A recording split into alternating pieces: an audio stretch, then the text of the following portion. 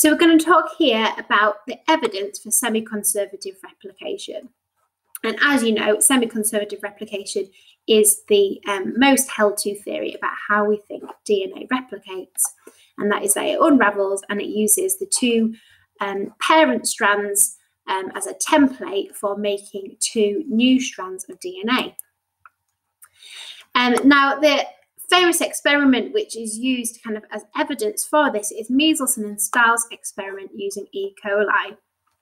And so E. coli bacteria were useful to be used in this experiment because obviously bacteria reproduce quite quickly.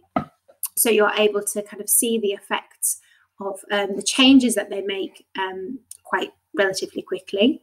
And also you can supply bacteria with the nutrients that you want them to incorporate into their cells quite easily. You can isolate them. You can just give them the nutrients that you want them to use. So in this case, we've got some two petri dishes here.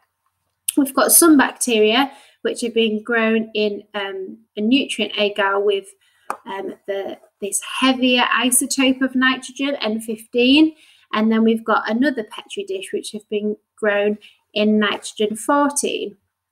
And as those bacteria are growing, they're going to use the nitrogen that they've been supplied with to incorporate that into any biological molecules which they're making. So if you think about the biological molecules we've learned about, we've got amino acids, they've got nitrogen in, as do the bases, G, C, A, and T, which then go to be part of our nucleotides, which are then in DNA and RNA.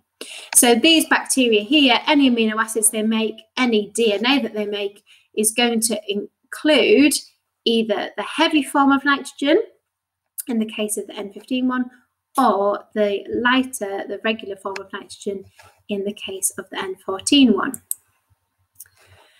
And once you've done that, you can then extract the DNA from these bacteria, and that extracted DNA can then be put into a centrifuge, and you learnt all about these when you did about cells. They can be whizzed up, and you would end up with something like this, that the bacteria that have been grown in the N15 would have a band which would appear lower down than the bacteria that had been grown in the N14.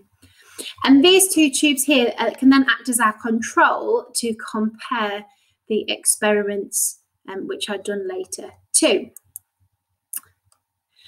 So what they did to start off with is they grew some bacteria in a medium that was exclusively nitrogen 15. Okay, so like we saw earlier, all of the biological molecules in those bacteria, all the DNA, all the amino acids would be this heavy form.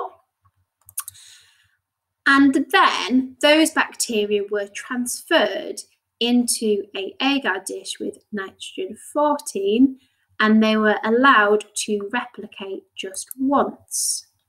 And so what would then happen here, and if we just think a little bit about the theory here, we've got our DNA being unraveled, and all of these new nucleotides which are now being used, these are all going to have been made, these bases here will all have been made using N14, and all of these would have been made using N15.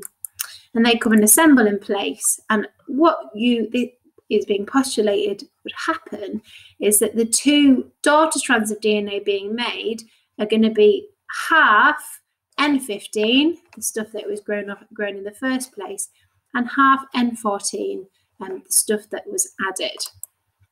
And what you would then find, or what they did then find when they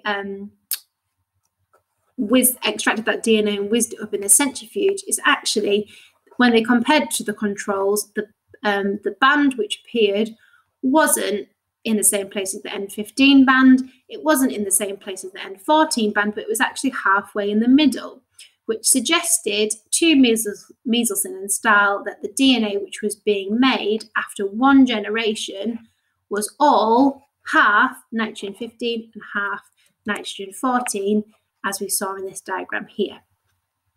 Now, further evidence appears for that if you let the bacteria then replicate one more time. So if you were to leave that bacteria for another